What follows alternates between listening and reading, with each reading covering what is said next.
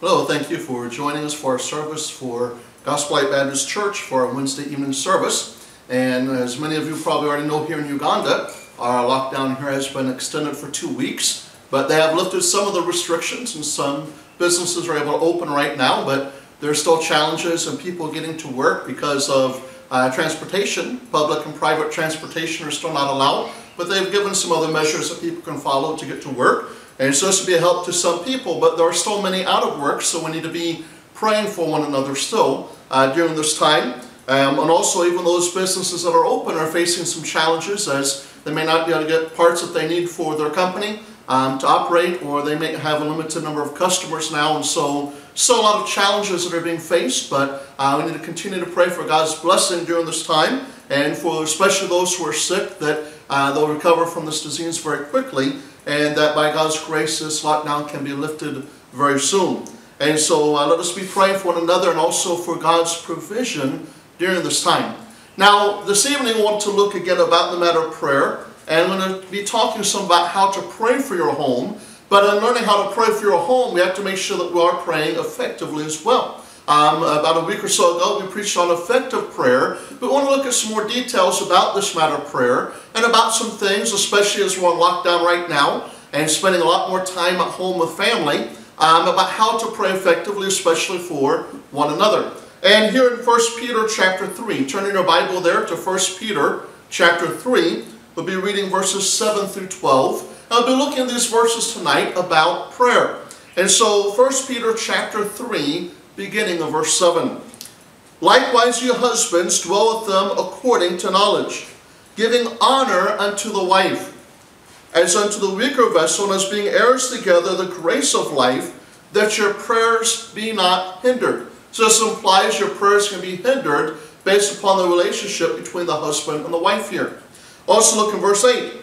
Finally be you all of one mind, having compassion one of another, love as brethren, be pitiful, be courteous, not rendering evil for evil, or railing for railing, but contrariwise, blessing, knowing that you are thereunto called, that you should inherit a blessing. For he that will love life and see good days, let him refrain his tongue from evil, and his lips that they speak no guile. Let him eschew evil and do good, let him seek peace and ensue it. For the eyes of the Lord are over the righteous, and his ears are open unto their prayers. But the face of the Lord is against them that do evil. So we're going to learn some things about prayer here tonight, and about how to pray effectively also a bit more. And also we'll be talking about praying for one another, praying for the family. And so let us look at some principles here about prayer. First of all, prayer has specific purposes. There are specific purposes when it comes to prayer, and we need to understand this. And it talks about that our prayers be not hindered. Now, prayer gives us access to God. That's one thing about prayer and about our Lord. We don't have some God who's far off. We have a God that we can pray to, that we can talk to. We have the indwelling of the Holy Spirit. In Hebrews chapter 4 and verse 16, it says, let us therefore come boldly unto the throne of grace, that we may obtain mercy and find grace to help in time of need. And so what an honor it is to be able to come before the King of Kings and Lord of Lords, directly to God in this matter of prayer. This is not just for priests or for pastors, but for every born-again believer. We have direct access to God. And so this is a wonderful thing about prayer. It gives us access to God. And this is important because God is the founder of the home. Who better to go to for help, for advice, than to the one who started, who instituted the home. And so we have direct access to Him. And we need to make sure that we have that proper relationship to the Lord. Now, to have that, you have to be saved. If you want direct access to God, you must trust Him as your personal Savior, to call upon the name of the Lord. Now, prayer also gives us access to the peace of God. You know, in Philippians chapter 4, verses 6 and 7, here it says, be careful for nothing, but in everything by prayer and supplication, with thanksgiving let your requests be made known unto God. Look in verse 7, and the peace of God, which passeth all understanding, shall keep your hearts and minds through Christ Jesus. So during this lockdown, many people are struggling, not just financially, but also emotionally and spiritually. and in their interpersonal relationships with other family members. Even some are struggling with their relationships through social media. Some people are struggling as they're trying to communicate to people or feel like no one is listening to them, whatever it might be. Now, some may feel that you're going a little bit crazy being locked up at home. There's struggles that you're facing, and you might have some challenges that you feel that you're being overwhelmed. Now, the first person we should go to is to the Lord. He understands what we're going through. He understands everything that you're feeling today, and He's there for us. He has promised to never leave us nor forsake us. Others may have not been so kind, maybe. Maybe others are not listening to you. Maybe you feel like others don't care for you, but God loves you. God cares for you. In 1 Peter chapter 5 and verse 7, it says, "Casting all your care upon Him, for He careth for you." You might be saying, there's nobody here that wants to listen to me. Well, God is there. God is here with you, and He's willing to listen. He wants you to call upon Him. And so no matter what you're going through, God wants you to talk to Him about it. Now, this helps us in several different ways. It helps us out psychologically with our mind and emotionally with our feelings. Sometimes when you don't talk, you feel like you're almost about to explode, some people say. And so when you're able to talk to someone, to verbalize that, to put into words, and able to discuss those things, it many times gives you a sense of relief, or it relieves that pressure, that stress that is there. And so you can go to God and pray to Him. You can put that into words and talk to Him just like you talk to anyone else. Because God wants you to pray to Him in that way, to talk to Him. It also helps us spiritually as we're in obedience to God's Word, as now we're starting to communicate Him, to trust in Him, to share with Him our needs, our challenges that we're facing. And so this will also draw us closer to the Lord. So prayer can help us psychologically, can help us emotionally, spiritually, in different ways. And so it's important to learn to go to God in prayer. It gives us that peace of mind, that peace of heart. Also, prayer gives us the provision of God. Look in James chapter 4. James chapter 4 and verse 1. James chapter 4 and verse 1. Now, prayer is asking. And the Bible says, "Ye have not," but why? Because ye ask not. And that's what we see here. We'll read James chapter 4, but let's read the first 3 verses, not just that one verse, but let us begin here in verse 1. "From whence come wars and fightings among you? Can they not even hence of your lust that war in your members?" Many times the challenges we face at home is because I want to have my way. It's my way or no way. And so many times challenges come with the home. And that's with the children, with the husband, with the wife. We can all face those challenges. But look here, in verse 2, "You lust and have not, ye kill and desire to have, and cannot obtain, ye fight and war, yet ye have not, because ye ask not." And so we need to learn to go to God in prayer. "Ye ask and receive not, because ye ask amiss, that ye may consume it upon your lust." We need to make sure we have the right motivation in our prayer. Now also, we struggle many times because we put our own needs and desires before that of our spouse, or even before our own children. Instead of just praying for our own needs and desires, pray for one another. Put your family before yourself. Prayer draws us close to God, so He can also prove His sufficiency for every need. God can provide. Look at Matthew chapter 6 and verse 8. They're the first book of the New Testament. Now, God knows exactly what you need, even before you ask Him. It's not that God is caught by surprise. There's nothing that surprises God. God knows all things. And so here it says in Matthew chapter 6 and verse 8, "Be not ye therefore like unto them, for your Father knoweth what things ye have need of before ye ask Him." God knows what you need. And so if you're asking for all these other things, well, He may not answer those requests. You might be asking amiss. He knows what you need. Now we can look at this verse in different ways. This is one of them here. But also we can go to Him, and He can help to provide. God allows needs to come into our life so that we will draw closer to Him. He does this sometimes in our life. In Psalms chapter 50 and verse 15. Psalms chapter 50 back in the Old Testament. The book of Psalms chapter 50 and verse 15. "And call upon me in the day of trouble." Now we're in those days right now, I think. There's many challenges that we're facing. As I said, financially, emotionally, many different ways, spiritually, there's challenges many are facing today. Psalms chapter 50, verse 15. And call upon me in the day of trouble. I will deliver thee. That's a wonderful thing to hear, isn't it?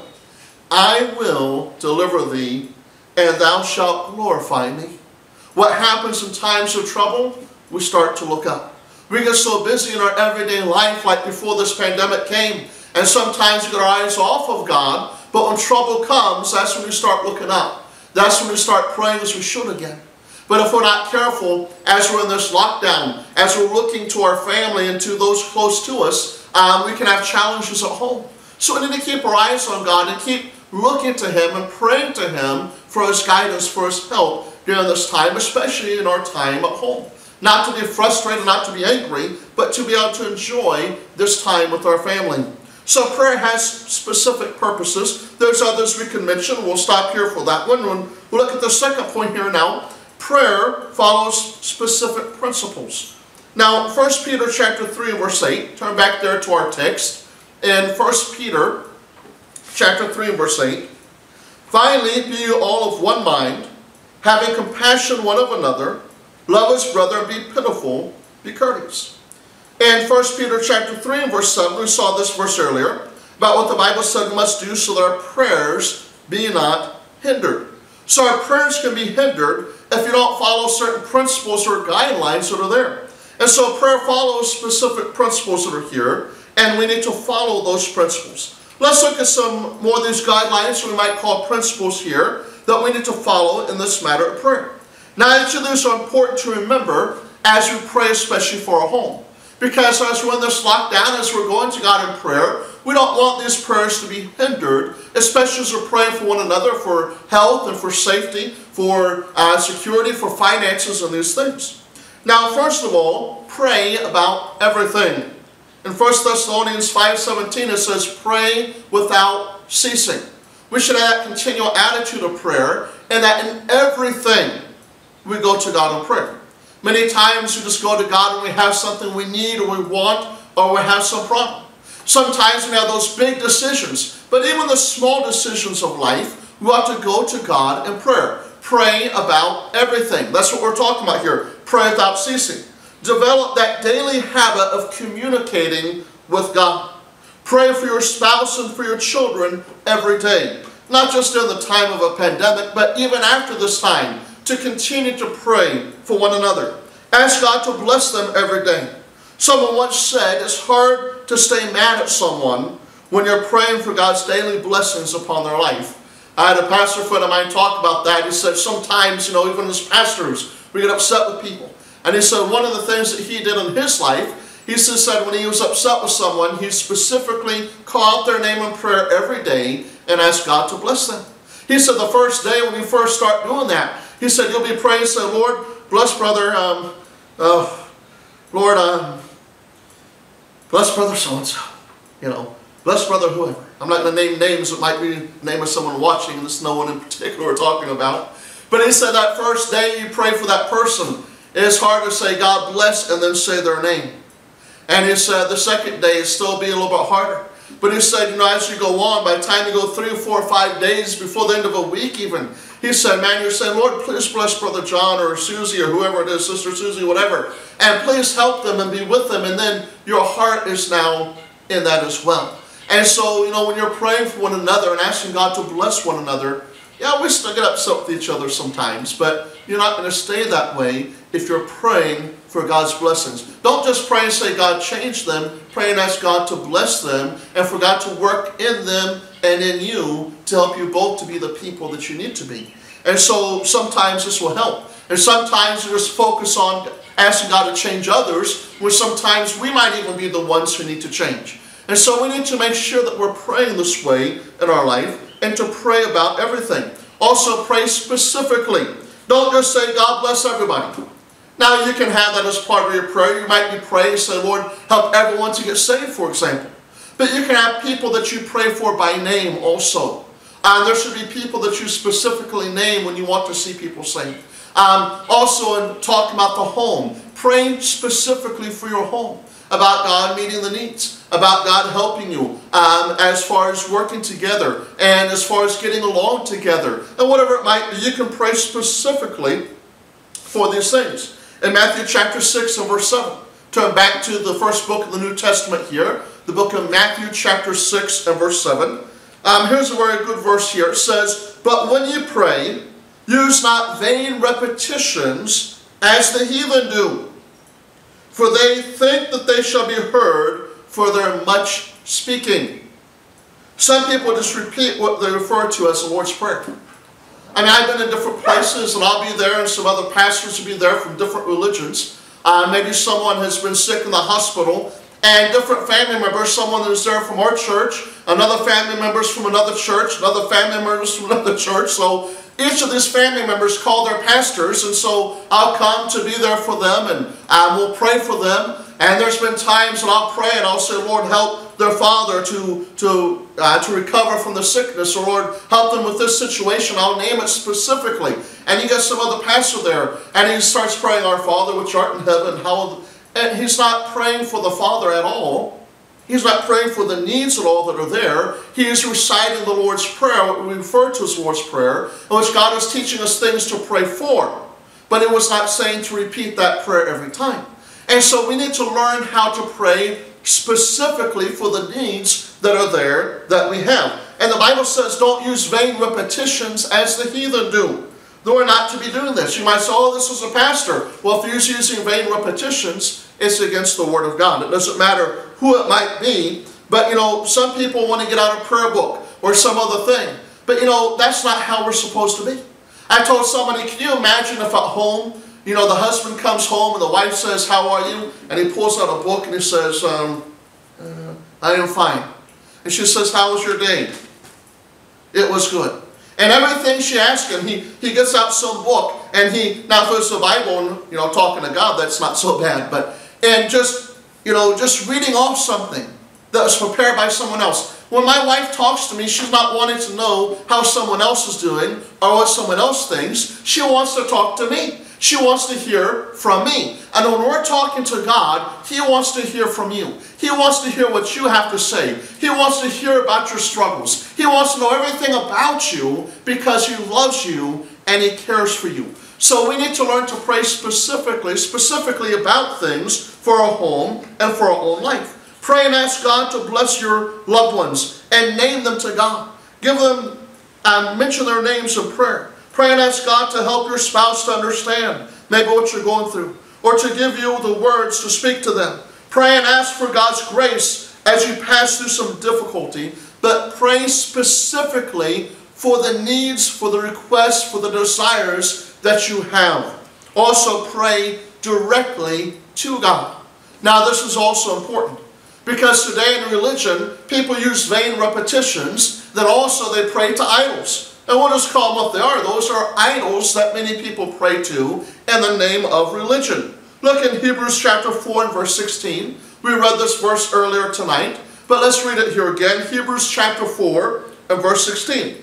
"Let us therefore come boldly unto the priest." Now it doesn't say that, does it? It doesn't say to the pastor, it doesn't say to someone else. It says unto the throne of grace, talking about come directly to God, that we may obtain mercy and find grace to help in time of need. Now I'll be turning also over to the book of Exodus chapter 20.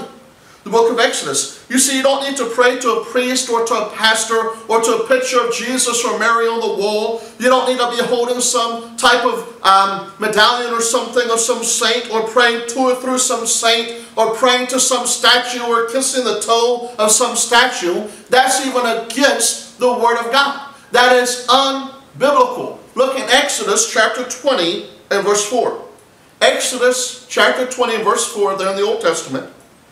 Look here. "Thou shalt not make unto thee any graven image, or any likeness of anything that is in heaven above, or that is in the earth beneath, or that is in the water under the earth."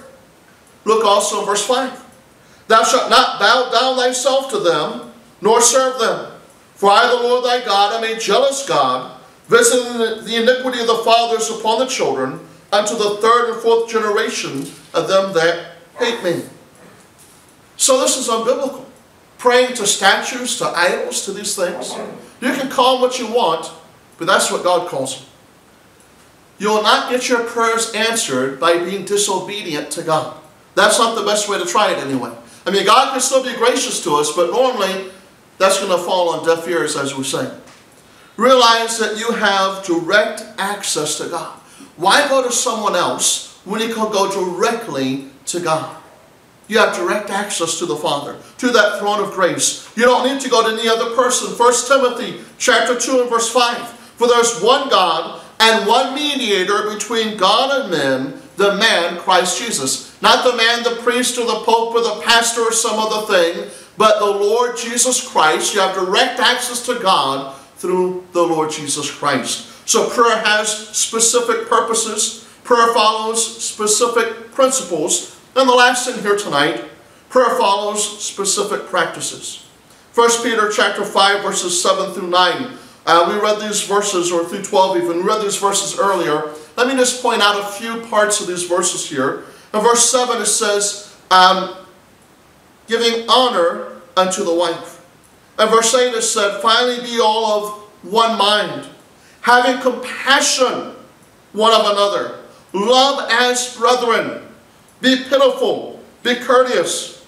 Now it says be pitiful there. It's not saying, you know, if you love me, you do this and try to seek pity, but showing compassion towards one another. That's how you should be towards others, not you trying to get others to be that way towards you necessarily. We see also not rendering evil for evil or railing for railing in verse 9. In other words, don't do, well, I have to get even with them, I have to get them back. Do you know what she did to me? Do you know what he said to me? That's that railing for railing. You know, evil in your words or evil in action, but loving and forgiving one another. Verse 10, for he that will love life and seek good days, let him, look here, refrain his tongue from evil. One of the greatest enemies of the home is right here, the tongue. And how we say things and what we say, and as I said, how we say it. And that's something we have to learn as well. It talks about the lips, they speak no guile or no deceit. Talk about being honest. Don't be deceitful in the home. Verse 11, let him eschew or hate evil and do good. Let him seek peace and ensue it or follow after it. Verse 12, for the eyes of the Lord are over the righteous. Look at this next part. And his ears are open unto their what?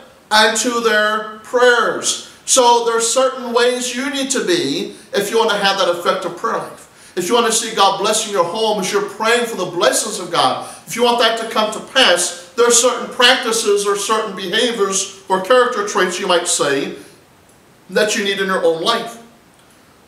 His ears are open unto their prayers, but the face of the Lord is against them that do evil. Now you can know all there is to know about prayer. You can follow all the principles about prayer, and there's even more than what I mentioned here tonight. But if you're not living that Christian life, then your prayers can be hindered.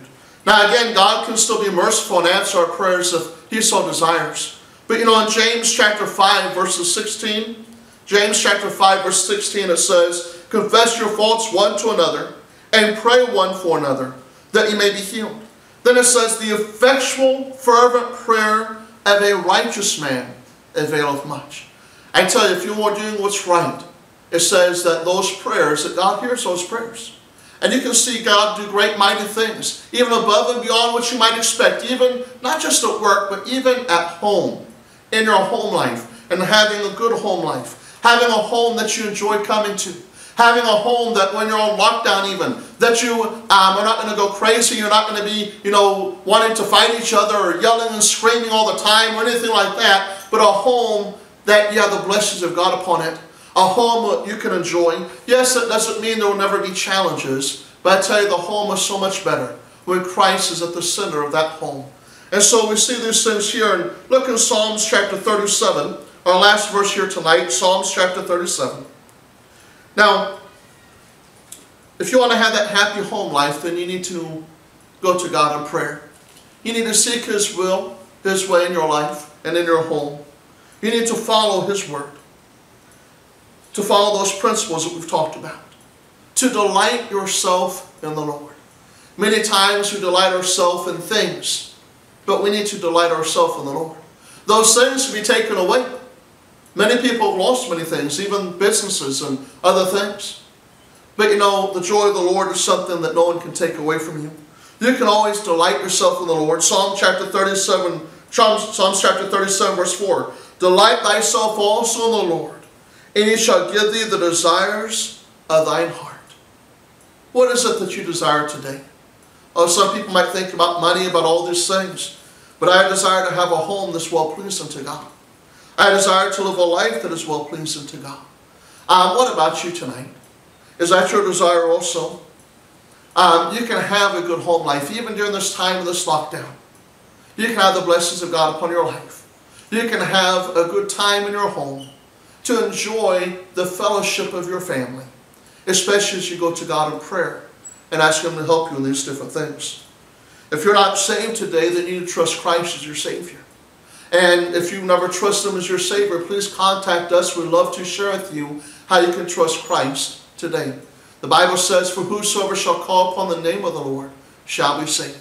You don't need us to be there. You don't need to be in the church. Right now where you are, you can recognize your need to be saved. You can turn from everything and everyone and turn to Jesus Christ and Him alone and call upon Him for salvation. If you'd like to do that, or if you'd like to send in some prayer requests, or if you have some more questions about prayer of the home, please send us a text to our church phone at +256 772 537 649. Or you can also send an email at gospellightkampala@yahoo.com. We love you and we're praying for you. And let us go and close this time now in a word of prayer. Dear Heavenly Father, we thank you for your goodness. Lord, I thank you for the home and for how you designed the home, Lord. And it's such a wonderful thing when we do follow your word as far as the home is supposed to be. As we put those principles in place for the husband and for the wife and for the children. As we make you the head of the home, as we come to you in prayer to seek your wisdom, to seek your will in every matter and every decision that we make. Lord, I pray that you'll bless our homes today. Draw us closer to you. Help us to come to you in prayer as we walk to you, Lord. Especially in resolving issues in the home and in relationships and other matters. That we'll pray for one another as we should as well. Lord, we ask you to bless in all these things. We pray that these lockdowns will end soon. That people recover quickly from this virus. And that our people can get back to work, Lord. So they can get the money they need for food and for other necessities. We ask you to bless in all these things. We thank you and love you in Jesus' name. Amen.